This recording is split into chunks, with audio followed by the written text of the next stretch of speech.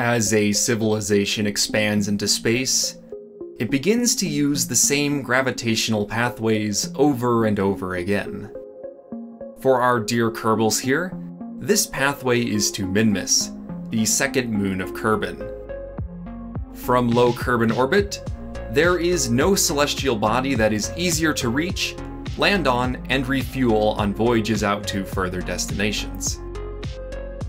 For this reason, Minmus will be essential for the further expansion of Kerbals into space.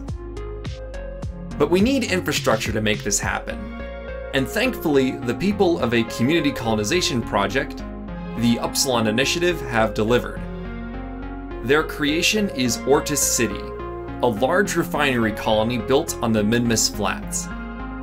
It features an artificial gravity hub, refinery, monorail, observatory, spaceport, shipyard, train station, solar field, and many other impressive structures.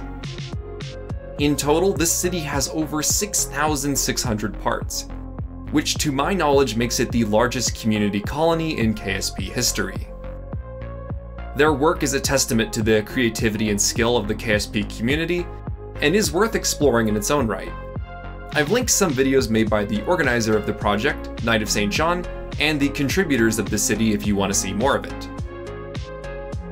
While impressive and fully capable of housing a self-sufficient population, this colony just needs one more thing: an efficient way to return its produced fuel back to low Kerbin orbit.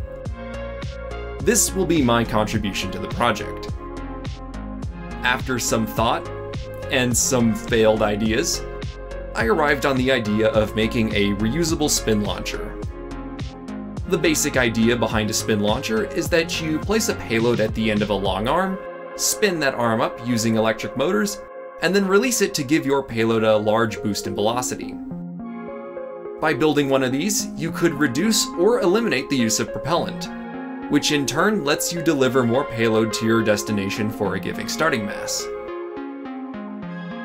Now, I've built spin launchers in the past, but they've all suffered from the same problem: rapid disassembly. Turns out, releasing the incredible internal forces in the spin launcher just does not end well. If we want to reuse this system around our populated space colony, we need something a little less catastrophic. One way we can improve the chances of our spin launcher working is to eject a counterweight at the same time as the payload. By doing this, we can balance the forces out, which will hopefully keep everything intact. This is an obvious solution to the problem, and indeed totally valid. However, I don't like it so much because of all the resources you need to expend to get it to work. In a typical spin launcher setup, you're ejecting a mass equal to your payload mass, which is a lot of resources to expend.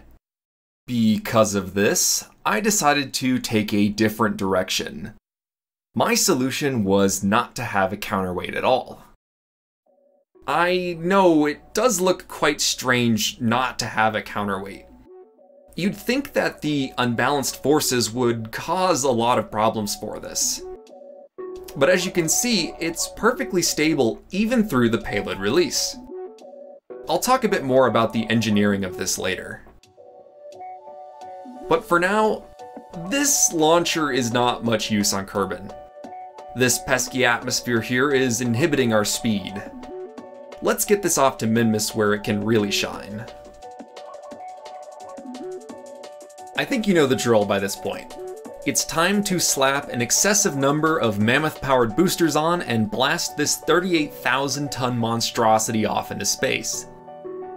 I know it's not pretty, but it gets the job done. One thing to note here, this ascent is finicky due to the large amount of drag created by the motor assembly up top.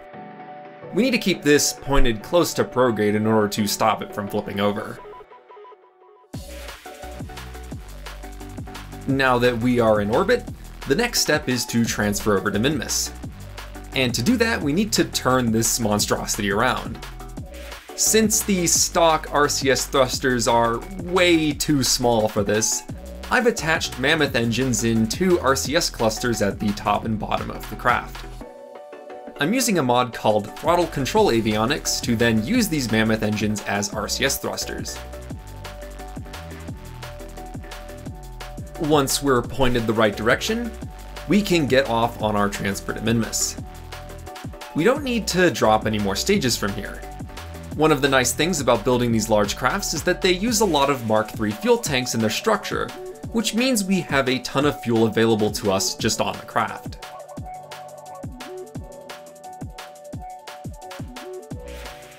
After a quick hop over to Minmus, the final step in our journey is to land the spin launcher at our designated landing site. Since this craft is so large and cumbersome to turn, we're going to come down straight over our target. It's not the most efficient way to land, but it doesn't matter so much because Minmus has low gravity and we have plenty of excess fuel. Okay, as we're approaching the city itself poses some lag-related issues. As I mentioned earlier, it's composed of over 6,000 parts, and it's split across multiple separate crafts. As a result, as you approach, it loads these crafts one at a time, which can painfully drag out the approach. To get around this, I'm making a bit of a risky play. As I get closer to the 2.5 kilometer loading distance, I'm going to slow down, switch to the tracking station, let the spin launcher fall a bit so that it gets within range of all the buildings, and then switch back to it. This way, the city can be loaded all at once, which saves us some time. I know I've been talking about how the city creates a lot of lag, so why does this video here look so smooth? Well, I always speed up my videos to remove the game lag. This section here actually took me well over 30 minutes. Speaking of landing, there we have it. Not quite aligned the way I want it. I'll shift it around until it's just right. I'll spare you that laborious process.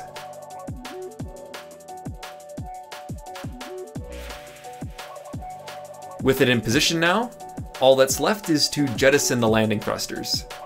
This process can disturb the Kraken a bit, so we need to jettison everything and then immediately switch to the tracking station. Doing this locks the launcher in place and allows the engines to fall to the ground and be deleted harmlessly.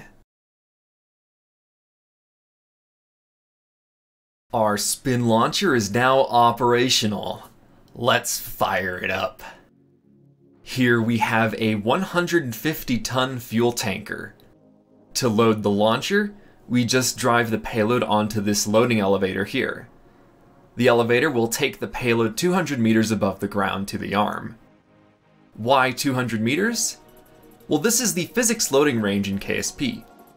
Crafts inside this range will have physics applied, while those outside this range will not. By lifting the craft up 200 meters, we can guarantee the payload will never get within 200 meters of anything on the ground, which helps us reduce lag. Once we're at the top, the claw at the end of the arm will grab the payload and we can return the elevator to the surface.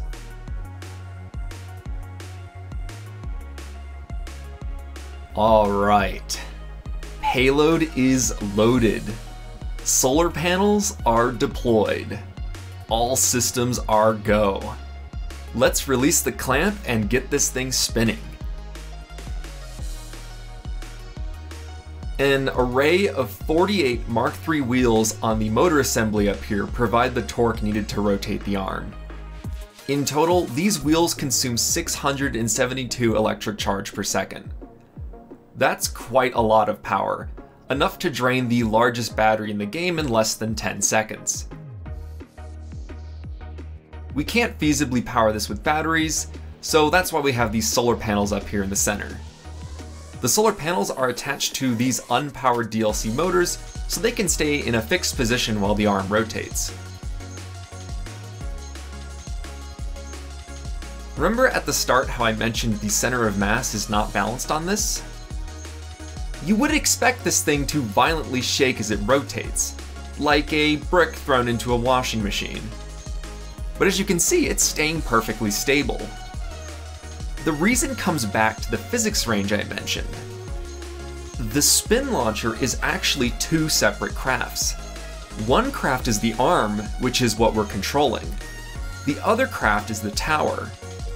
The root part of the tower is located at the very top, here in the center of rotation. Since the root part of the arm is located over 200 meters away, the tower is actually out of physics range and is not pushed by the imbalanced force. Yet despite this, we can still interact with the colliders at the base to keep the arm attached. A lovely quirk of KSP. We still have a bit of time before the payload reaches the velocity we want, so let's take a closer look at the bearing while we wait. The bearing is made of two parts, the large landing gear on the arm, and these onion re-entry modules. The re-entry modules seem like a strange choice, I know, but they have a very unique property, a large spherical collider. This allows for smooth rotation, unlike most of the parts in KSP, which have much more crude colliders. The combination of the heavy landing gear with these re-entry modules allows the arm to support the immense centrifugal force while remaining stable. Speaking of immense centrifugal force, we have now reached our desired angular velocity.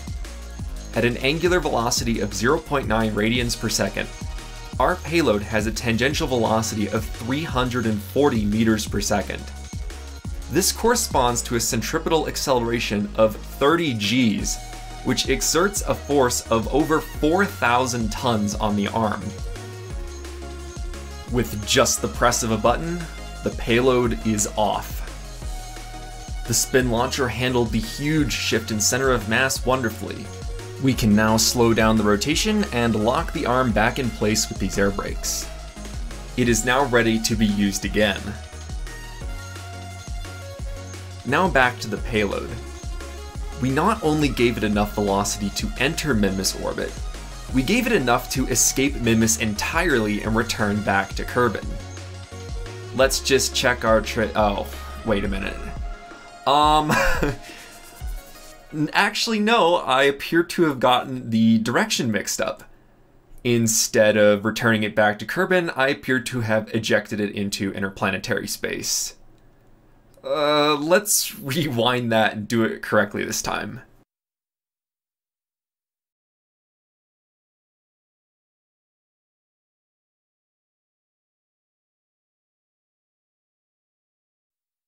Okay, there we are. Now that's properly going back to Kerbin. The payload can then aerobrake to low Kerbin orbit, and then deliver its fuel or whatever else it needs to do. Okay, so returning payloads back to Kerbin is one potential application of the spin launcher. But that's not all we can do with it. Our payload was quite heavy. What if we got something lighter? How fast could we throw it? Well, let's take this cargo plane here. With a mass of 35 tons, it's less than a quarter the mass of our first payload. Let's load it up and see what we can do. It's got a bit of a wide profile, so we need to swing the arm out of it first before we can take the elevator back down. Once we get that out of the way, we can get spinning. And as expected, the acceleration is much higher. While the original payload took about 20 minutes of in-game time to spin up, that was 3 hours for me when you add the game lag. This one will get up to speed in about 3 minutes. We're getting past 1 radian per second now, which is faster than the original payload. This corresponds to a launch velocity of about 370 meters per second. We're not done yet though, let's keep going. Our goal is to get up to 2 radians per second here. Despite the fact that this payload is less than a quarter the mass of the first payload, it's actually starting to exert a similar amount of force at this rotation rate. This is because centrifugal force is a factor of velocity squared. So in other words, if you go twice as fast, you quadruple the force. Once we're up to speed, we can just let it go, and there we have it. The spin launcher has actually survived launch number 2, and our payload is off at 780 meters per second. This is more than enough to escape Kerbin, as you saw last time. And not only that, it's enough to take us all the way out to Duna. That's right, this thing has wings for a reason. With this mode of transportation, we can deliver all the delicious Minmus ice cream you want to Arakeen City. Sadly, we shouldn't use it to take Kerbals with us. At 2 radians per second, the centripetal acceleration was over 160 Gs, which the Kerbals probably wouldn't enjoy. That said, I'm not your boss, I just designed the thing. Do what you want. Speaking of things you probably shouldn't do, we have one last application of the spin launcher. And I'm sure some of the more sadistic of you might have noticed this as well.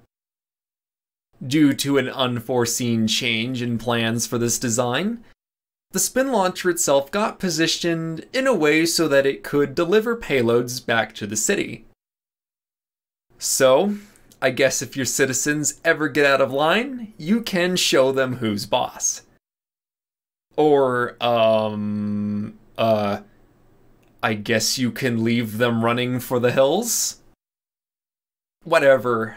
Unruly dissenters are probably not a problem anymore. Probably. Well, with that, that's all I have to show. Thanks for sticking around until the end, and I hope to see you in the next video. Which hopefully should not take this long to produce next time. Alright, see ya.